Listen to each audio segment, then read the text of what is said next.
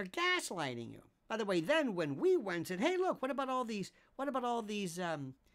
last-minute ballots, and these other people are throwing ballots away and bringing in ballots at 3 in the morning.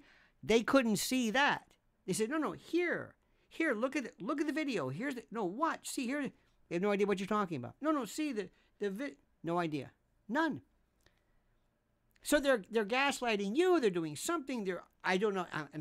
I think we're using the word gaslighting, but it really makes a lot of sense.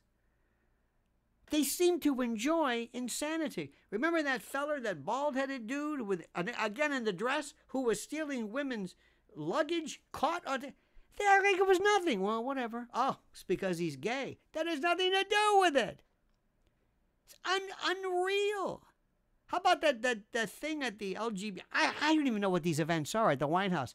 That one lady, I guess, or they, whipped up her top and flashing her mams at the world, and oh well, sorry about that. Meanwhile, Joe's walking around yelling, who ordered the veal cutlet? Because these people thrive in mental illness and neurological discombobulation. They like it. They feel at home. It's this thing that they enjoy, and they are without the capacity of recognizing any of it. Any of it. It's insane. But let me tell you something. Look at me and listen to me. They're crazy. Oh, no. Let me just say this very, very clearly. Let me make sure I'm clear and limpid and lucid. They are nuts.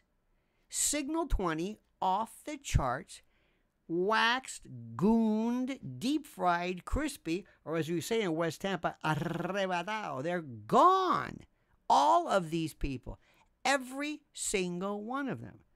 So it's not you, it's them. And they're going to find out in November. Thanks for watching. Subscribe to the channel. Hit that little bell to be notified of live streams and new videos. Of course, like this video. And more importantly, comment as you see fit.